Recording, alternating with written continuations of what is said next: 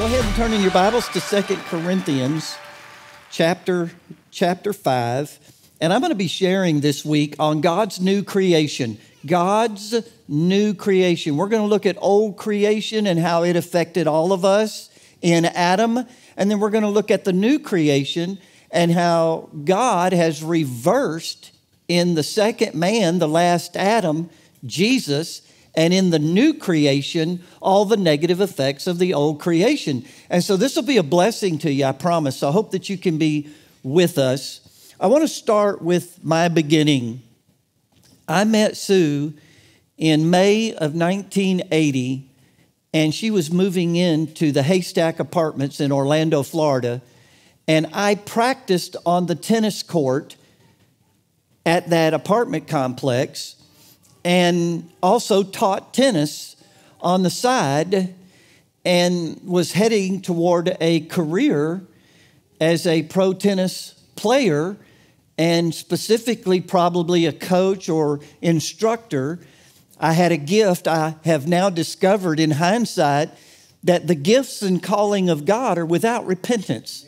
I had a gift to teach, and now I'm in God's will, perfect will for my life, and He's using that gift He gave me at birth to be a blessing to His body throughout the world. But I had perverted innocently that gift, but God didn't withdraw it.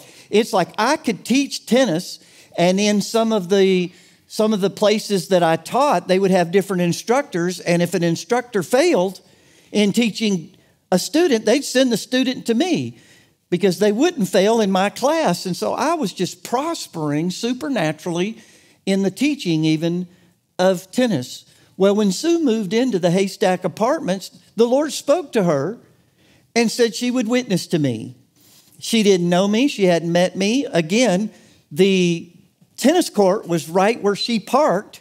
And so sometimes I'd see her going to work if I was there early. And definitely in the evenings, I did most of my teaching and practice in the evenings. I would see Sue. She'd park right by the tennis courts. I think she did it on purpose. But I'll never know. Amen.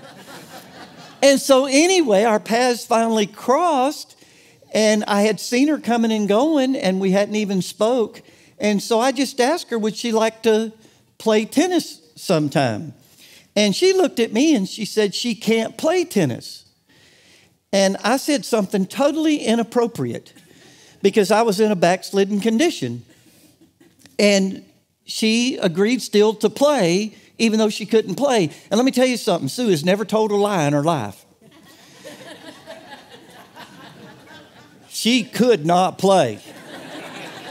It was terrible. I had never seen anybody that awkward or that bad. And one of the reasons I married her is I refused to fail at teaching her to play tennis. So I'm trying to hit the ball softly to her and just get it to come back and not go over the fence and bounce off of the apartment complexes behind me. And so I'm running after balls the whole time. And so I'm just exhausted after a while. And so I asked her, did she have anything to drink? And she said, sure, let's go up to the apartment and get a drink. So I went up to her apartment, and I walked into her apartment, and the minute I walked into her apartment, I knew this girl is different. You could sense the presence of God in her apartment, and everything testified of Jesus. The magazines, they were all Christian-type magazines. The pictures, everything. So I panicked. I literally panicked. What have I got myself into? So I had to come up with an excuse. And so I said, do you have a restroom I could use? Yes. And she showed me where the restroom was. So I go into the restroom, and I'm trying to get my thoughts together, how to get out of this mess, because this is a good girl, and she doesn't need to be around me at all. And sure enough, I go into the bathroom, saints, and there is a Bible on the back of the toilet.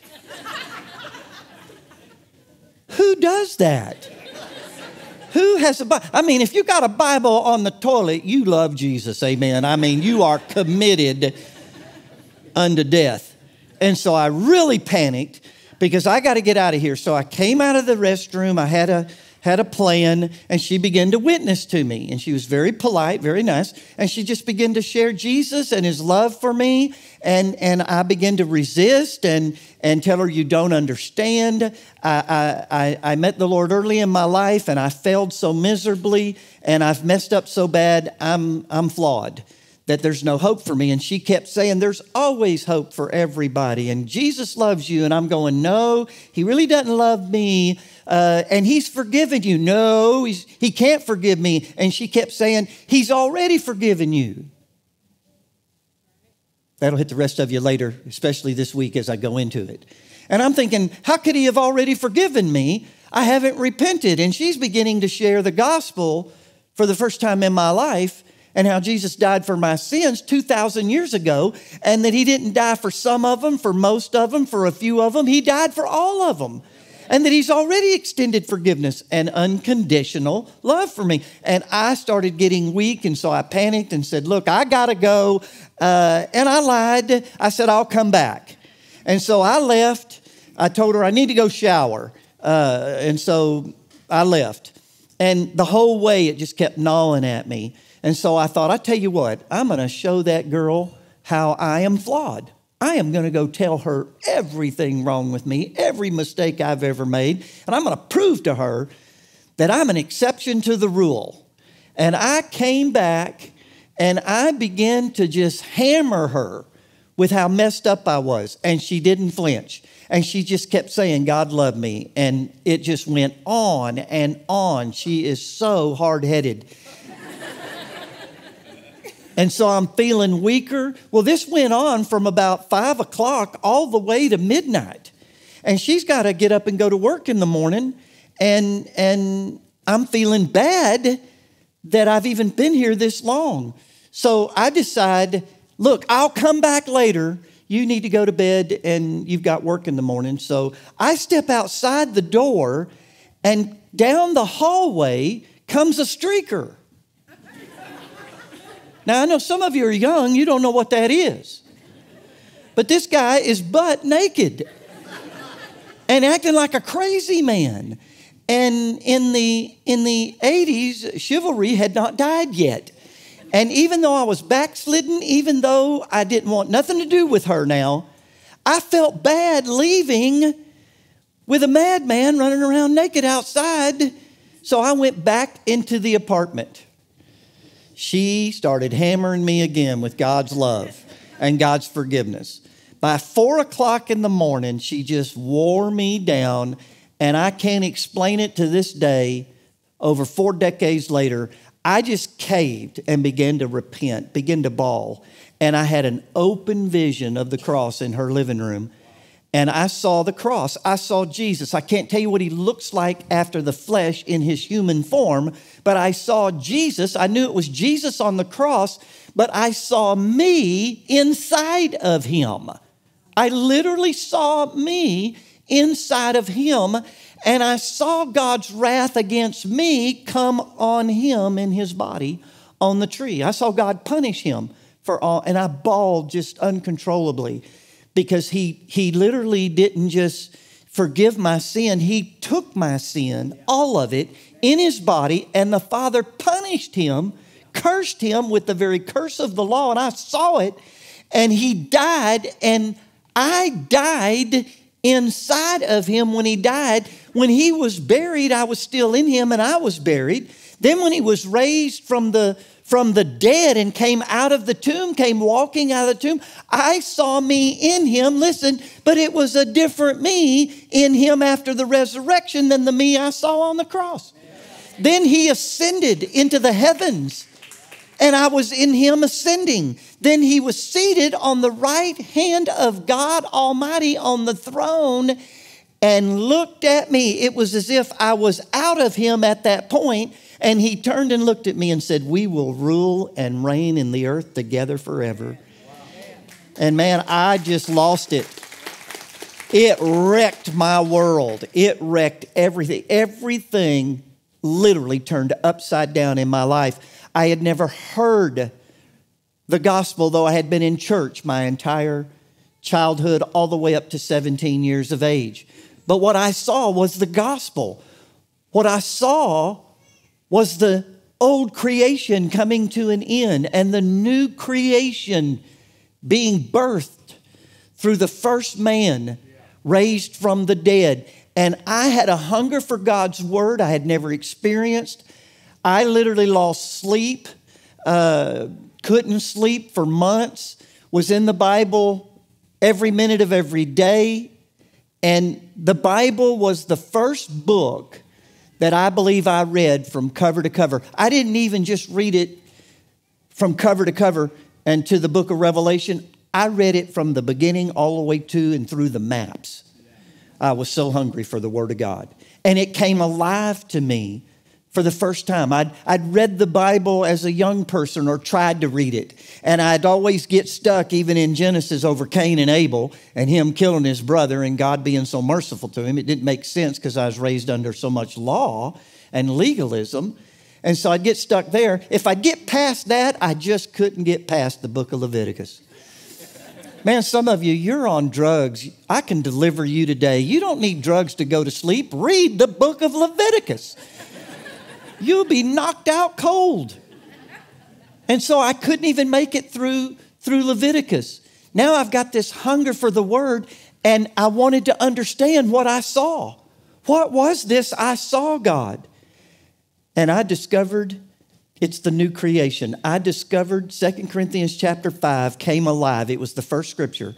Not only did I read the whole Bible, 2 Corinthians chapter 5 came alive for the first time, and especially the entire New Testament. Let's look at 2 Corinthians chapter 5. I wasn't a good reader and had struggled through school. I was struggling through college, just an average student, but I had dyslexia. And I had it pretty severely. So it took me forever to read a sentence. I mean, I had to go so slow. And then retaining. I read the Bible, saints, in just a few months, again, from cover to cover, and didn't even realize what happened to me. God healed my brain through reading the scriptures and delivered me from dyslexia. Every now and then. Like Jacob that encountered God and got a broken hip to remind him of his weakness and his dependency on God. Every now and then a word will flip, numbers will flip, some letters will flip on me. If you look at that book, Counterculture, the letters are flipped. That's me sticking it in the face of the devil. Hallelujah. And so here now, the Bible finally comes alive because of the gospel and me understanding the gospel. And I'm going to walk you through the death, burial, resurrection, ascension, and seating of Jesus and your connection, because it wasn't just me that was at the cross, you were at the cross. It wasn't just me that was in Jesus, you were in Jesus. It wasn't just me that died, was buried, ascended, and seated. You died in Christ and was buried and raised and seated. In 2 Corinthians chapter 5, verse 14, for the love of Christ compels us. King James Bible says constrains us, because we judge thus, that if one died for all, then all died.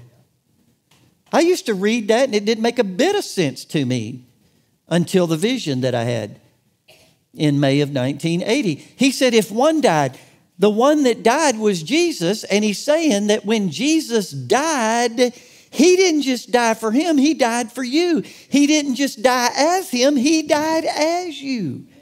You died at the cross as much as Jesus died at the cross. If one died for all, then all died. That's the New King James. Let me just quickly go to the King James Bible. I like the way the King James Bible says this. For the love of Christ constrains us, because we thus judge that if one died for all, then we're all dead. That never made a lick of sense to me. Then we're all dead. And that he died for all, that they which live should not henceforth live unto themselves, but unto him which died for them and rose again. I'll go back to the New King James now. Verse 15 there. And he died for all, that those who live should live no longer for themselves, but for him who died for them and rose again. Therefore, from now on, we regard no one according to the flesh.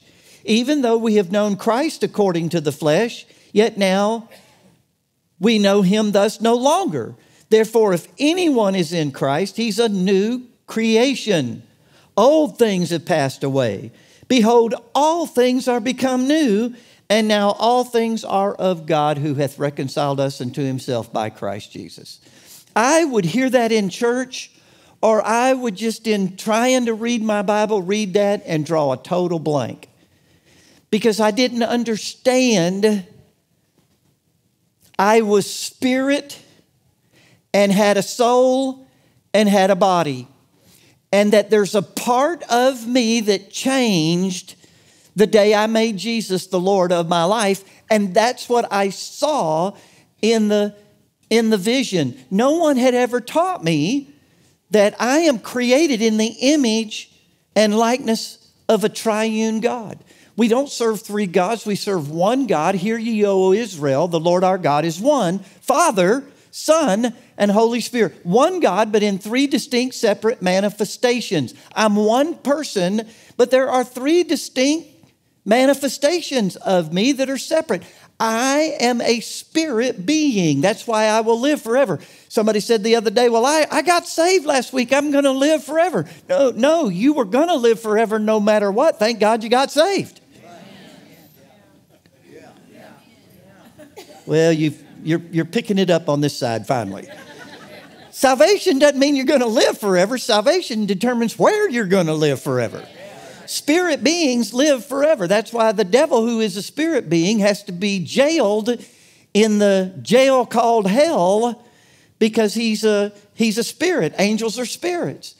And so there had to be a place, a jail in the spirit world for renegade, rebellious spirits. And so you are a spirit being. Everyone is a spirit being. We have a soul. That's our mind, our will, our intellect, our reasoning capacities. That's a part of our soul. And then we all live in a body. I just wish somebody would have helped me understand soul and body. Because I did kind of know I had a soul, personality, intellect, emotions, feelings. And I knew I was in a body. But because I hadn't been taught the new creation, I didn't understand old creation and my connection to it. I was dominated totally by my body and part of my soul, my emotions especially, my feelings. And so I could contact my body. I could look in a mirror and weep. And I didn't like my body. And all of my inferiorities and complexes and insecurities, they all came out of only knowing me after the flesh. This is who I am. How many of you have at least grown enough in Jesus to know this isn't who you are? Amen. This is a glove. Yeah. And some of you have got a sloppy looking glove. I love you, but I didn't appreciate my glove. I didn't like anything about me. I didn't like my voice. I didn't like my size. I hated my hair. I hated my hair. No, you don't understand. I hated my hair. I had this afro that went from shoulder to shoulder in high school. And it was so thick, I could jump in a swimming pool and come up and it would still be perfect. I was the envy of the entire African nation. And the girls just loved my hair. They got, amen, sister. And they talked me into dyeing it one time, and it was so black it was blue. I cried for weeks. They talked me into ironing it one time, trying to iron it to get all the kinks out. I looked like Bozo the Clown. It was terrible. I remember early in the ministry when I hadn't cut it fully yet. It looks really good now. I believe I receive. People would come up to me and go, "Is that natural?" And I would just look perplexed and say, "You mean to tell me somebody would pay to have this done to their head?" Of course it's natural. Hated it. Everything about me. And so then I could contact my soul with my reasoning and my emotions, but they were out of whack most of the time. Go to church my whole life and nobody tell me I have a spirit. I'm a spirit being. and that the part of me that got born again, the part of me that changed, the part of me that you can only connect now by faith is your spirit. Is your spirit. Never had heard it.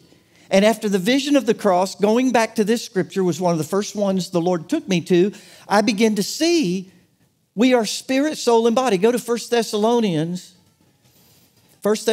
chapter 5.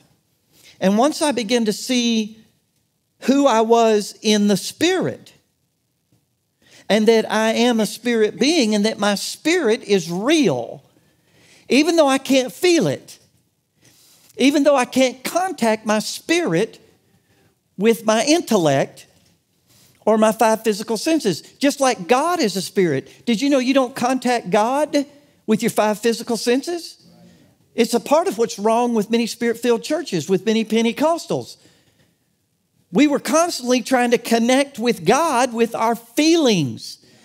And until you felt something, God wasn't in the room. And the way you felt something was always odd. Again, I was raised pretty much Pentecostal holiness. So anytime the Holy Spirit would come on somebody, they would get strange. Ooh. Eyes would get big and they talk about, I feel the Holy Ghost. And I'm thinking, I don't want to have nothing to do with the Holy Ghost if it's going to make you weird and strange. And so I didn't understand, and no one would talk about these things. And all these things are coming alive in a matter of months in the Word of God to me, how that God is a spirit, and they that worship Him must worship Him in spirit and in what? Truth. You contact God by faith in the truth, by loyalty to the truth, to embracing truth with all of your heart. And yes, many times God can be felt, and you will sense Him in your senses and with your senses. But that doesn't mean He wasn't there when you didn't sense anything. And so these things were just huge in my life. Verse 19 of 1 Thessalonians 5, do not quench the Spirit. Do not quench or grieve the Holy Spirit. Do not despise prophecies. Test all things. Hold fast to that which is good. Abstain from every form of evil. Isn't that pretty powerful that as believers we're encouraged to abstain from every form? King James Bible says even the appearance of evil. I bring up evil in the church and people freak out and get offended, have embraced so much evil that we've forgotten the admonition. We're not supposed to be anywhere near evil, much less celebrating it, embracing it, imposing it on the masses. Verse 23, now may the God of peace Himself sanctify you completely. King James Bible says holy, W-H-O-L-L-Y. And may your whole spirit, soul, and body be preserved blameless at the coming of our Lord Jesus Christ. He who calls you is faithful, who will also do it. Also do what? Preserve my spirit completely. Preserve my soul, my mind, my will, my emotions, my intellect, my reasoning faculties, and my body to the appearing of the Lord Jesus Christ. So I begin to see here, praise God, there's a part of me that I had to come to know by the truth, which is God's Word, and by the Spirit. And that process just took off. We call it knowing who you are in Christ, knowing who you are now in your spirit, and being renewed now in your mind to who you are on the inside, and not be so caught up in the outside. And yet, man, the culture is totally consumed with the flesh, totally consumed with appearance, totally consumed with gender now, totally consumed with race, flesh, your outer man, and judging one another after flesh. instead of the church now being this counterculture and realizing we need reacclimated and come to know each other, not after our financial status, not after our flesh, not after our hairdos, not after our clothes, not after the color of our skin, not after our gender, but come to know one another now after Christ. Hallelujah. Amen. Boy, we're going to have a good week. We're going to have a lot of fun. We're going to grow. We're going to transition, many of us, at least to another place. No matter what place you're at now, I promise you, if you're here and can be here, we're going to transition to renewing our minds to more who we are in Christ than who we're not after the flesh. After the flesh. Spirit, soul, and body. And this was something that was in type and shadow throughout the whole Old Testament of the three parts of man. Let me go backwards. I do that. How many of you at least have heard you are the temple of the Holy Spirit? You're the tabernacle of God now. You're God's temple in the earth. Well, one of the things that helped me was go back and look at the Old Covenant temple and the Old Covenant tabernacle, even the tent of Moses. Then the temple was designed the same way into three different parts. You had the outer court, which anybody could come into the outer court and intermingle with the outer court. Then you had the holy place, and that was designated for the priest and all the sacrifices. Then you had the Holy of Holies, and there was this thick veil that separated the Holy of Holies from the holy place and from the outer court. One tent, three parts, Holy of Holies, and the Shekinah glory of God dwelt in the Holy of Holies. It had the tabernacle, it had the Ark of the Covenant in there with the 10 Commandments inside of it, and the rod of Aaron that budded, and the manna that came down from heaven, had two angels and a mercy seat over the top, and two angels bowing toward each other on both ends. When Jesus was raised from the dead, there were two angels on both sides or ends of the bed facing each other. Jesus had become the tabernacle, eternal tabernacle of God. The mercy seat is Jesus himself, hallelujah, that cleanses us of all of our sin and makes us acceptable with God. And so the Shekinah glory of God dwelt in there, and only the high priest, and only once a year could the high priest go into the Holy of Holies, because it was so sacred, it was so holy. Listen, nothing could come out of there that wasn't of God, and nothing could get in there that wasn't of God. The high priest had to go through, it was amazing, the ceremonial rituals that the high priest had to go through to get cleansed, to make sure there was no sin in his heart, at least for those moments, and in his life. And he would have to go in there to make that atonement for Israel on that mercy seat once every year. And he couldn't go in there without blood and a rope. They tied a rope around his leg. Because if he goes in there and he hasn't properly prepared to be in the unveiled presence of God, he'll drop dead. And nobody can go in and get him. That's why Israel wasn't a democracy. Who's going to run for office after that? Can you imagine if every politician died the first time they lied? We'd be free again, hallelujah. We would be America again. So he had bells at the bottom of his garment, and they would jingle, and he would go in there, and people would stand. The priest would stand right outside that thick veil and listen, and he would sway. The high priest would sway, and it would be jingle, jingle, jingle, jingle. And the priest would be listening, and they'd be shouting out, "It's going good, it's going good." Jingle, jingle. Things are well. We're about to be atoned, all our sins. Jingle, jingle. But then if you heard jingle, jingle, you got to drag the dude out. Once I saw the mystery of God dwelling among his people in a tent that was 3 parts? How can God and the unveiled glory of God, saints, dwell in a tent and not blow the tent up? Somehow or another, there was a mystery, and God sanctified that 3rd part, sealed it, where God in His fullness could dwell and it not burn up the holy place, and it not burn up the outer court, and it not kill everybody that was in the outer court.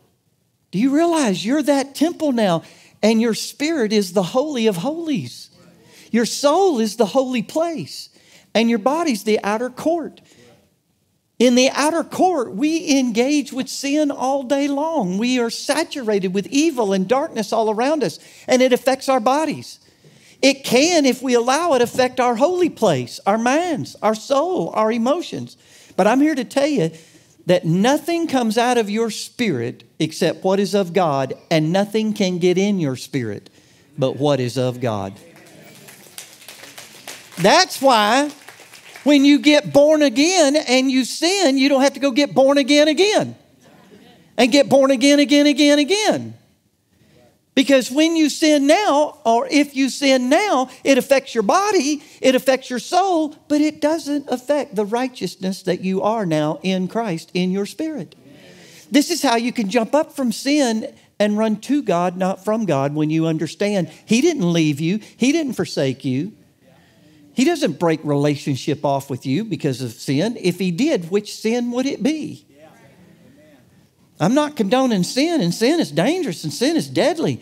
But God has atoned for our sins in the one sacrifice of Jesus Christ, one time for sin, forever. And God will never leave or forsake you now, hallelujah, because He's in the Holy of Holies. Everywhere you go, you're carrying God in the Holy of Holies. And it doesn't blow you up because it's sealed. There's a mystery. I remember I was in a meeting one time. I'll be sharing hopefully a lot of stories. I want to share some of these stories as I begin to navigate through all this. But man, this lady, I just wish people would come up to me and ask me a question and be sane. But a lot of times people will come up and ask me a question and immediately try to put me on the defense because their attitude's bad. And anyway, this lady hit me up and she's trying to receive this. And I was there for a whole week. And anyway, at the end of the week, she was just still upset. And she came up to me and said, well, I just want to know one thing. Why can't I feel it? You just want to go, I don't know. But I was nice. And the Lord spoke to me. It blessed me so much. You know, we want to believe God speaks to us all the time, and I believe He's communicating all the time, but we're not always hearing. And so it always blesses me when I hear the clear word of the Lord for people. I never take it for granted. And she goes, well, why can't I feel it? And the Lord spoke to me and said, tell her good thing. It's like, whoa, what does that mean? And I felt like the Lord said, I didn't ask you to ask me what it means. I asked you to tell her good thing. So I just decided I'm going to tell her good thing, not even knowing what I'm talking about. So I looked right at her and I said, well, it's a good thing. And she goes, well, what do you mean it's a good thing? I can't feel it. Then the word of the Lord came to me and said, if it wasn't sealed and it wasn't veiled in the flesh of Jesus, it would destroy you. It would burn you up. You would be burnt to the toenail, fried, nothing but a pile of ashes as a testimony for the whole body of Christ. Don't buck God. She acted about like some of you are acting right now that I don't receive that. It's a good thing, saints. You can't feel it. It's a good thing it's sealed. Because we're talking about the fullness of God dwells on the inside of you. And it's God's mercy that you don't feel it. Quit trying to feel it and start believing it. Amen? Go to John chapter 3 because Jesus explained this. And how could I hear this scripture over and over in church and not have a clue?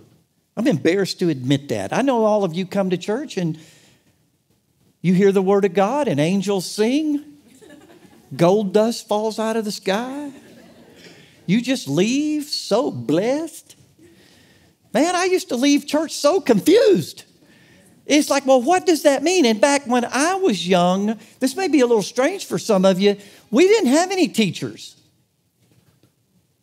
Everybody was a preacher. Somebody said, well, what's the difference between preaching and teaching? About a half hour.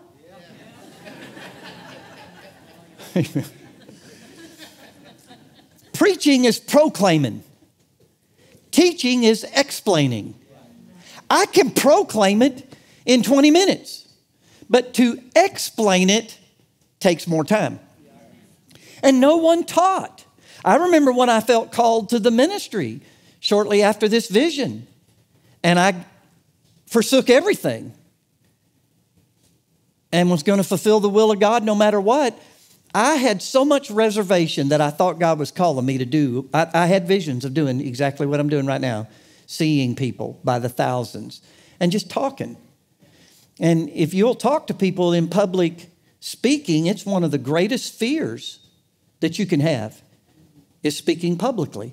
And I had that fear. And all I could think about was I had to preach. And all the models I had were like a Brahma bull slinging snot. I can remember when the preacher they always had a handkerchief because they sweat like a pig. And so they get to preaching and they would pull the white flag, I called it out. That was the surrender flag. Once that white flag comes out, you better get to that altar as quick as you can get there, hallelujah. And they're screaming and hollering and you have questions. I do. I know you don't. You understand everything. I get it. But what does that mean? And now we're sniffing snot over here. And slinging snot about that. And so I'm like, well, how does that work? And then by the time you even process in your brain and you're struggling with dyslexia to boot, you don't, you can't identify. So I knew I was just called to teach, to just share, to just communicate life, to just speak and my words be spirit and life, and that they would change hearts by the truth, not me slinging snot like a Brahma bull. Now, every now and then I get excited. I preach by accident. If I get excited, I sling a little snot. But it is by accident, not by design. So how could I sit in church, and this is one of the most important passages in the Bible, John chapter 3. This is Nicodemus sneaking around by night, doesn't want to be seen with Jesus. He'll be persecuted, made fun of by his peers if he's seen even talking to Jesus. So he comes by night, asks a question.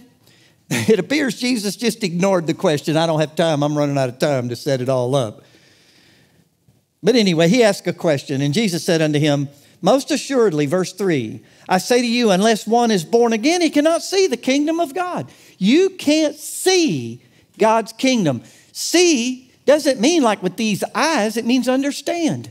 You can't understand the kingdom. You can't perceive God's kingdom. You can't understand how he works, his principles that govern his kingdom. You can't even see it till you get born again. Look at Nicodemus's response. And I used to make fun of him, but I've been in church a long time now. He said unto him, how can a man be born when he's old? Can he enter a second time into his mother's womb and be born? And Jesus said, that's the dumbest thing I've ever heard. That's probably what he should have said, probably what he was thinking. Because he went on to talk about how can you be a Pharisee and not know these things? Notice what he did. Except you be born again, you can't see the kingdom of God. He looked at his body initially, instantly, and was so flesh dominated, so flesh conscious, that he said one of the dumbest things recorded in Scripture. Can a man get back in his mother's womb? Can he crawl back up into his mother's womb and be born over? I mean, that's just dumb. And yet he was sincere.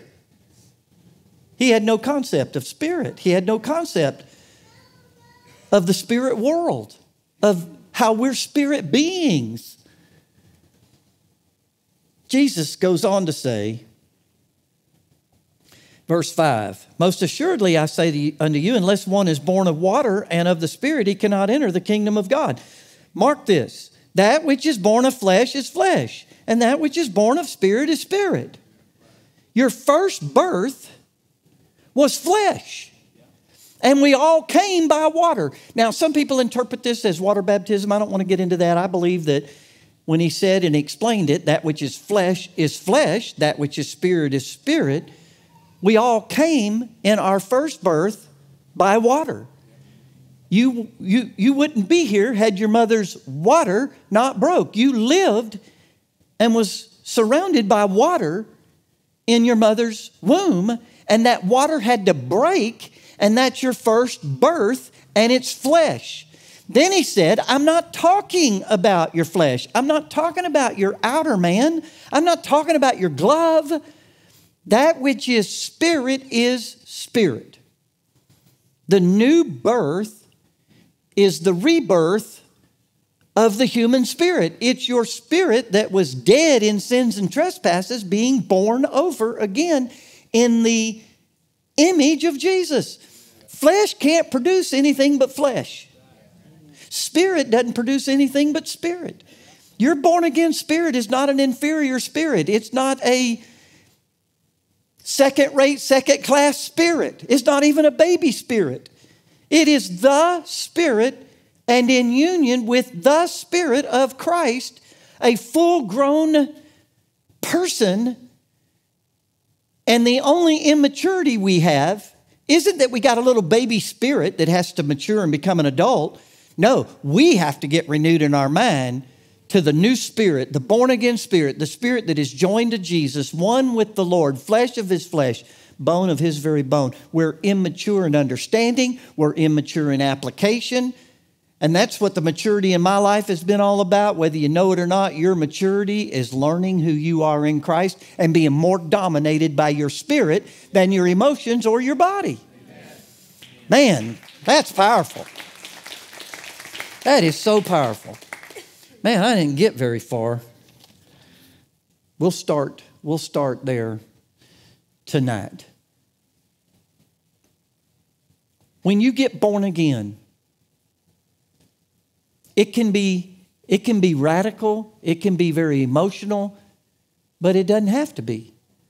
Sometimes people get born again, and I mean, it's really dramatic, the encounter they have with God, and then the ripping out of your old heart and the putting in of a new heart, a new spirit, and God's spirit that Ezekiel talked about. Other people, it's just a decision. It is a conscious decision that I'm making Jesus Lord of my life. And whether you feel something or not, if you've made Jesus the Lord of your life, and if you believe in your heart that God raised him from the dead, that in other words, he's alive, and you confess him as your Lord, the Bible promises that with your heart, man believes unto righteousness. We don't work our way into righteousness and holiness. We believe that with our heart, we believe unto righteousness, and with our mouth, our confession, we are saved. So if you've done that, maybe you haven't felt it. That's okay. Maybe you've doubted it. That's okay. But it's not okay not to believe in your heart that God raised Jesus from the dead and not to confess him as Lord. If you haven't done that, you need to do that. This is how we become a new creation. This is how we get born again. This is how we see the kingdom of God. This is how we now spend eternity with God, not separated from God. And so I want you to bow your heads.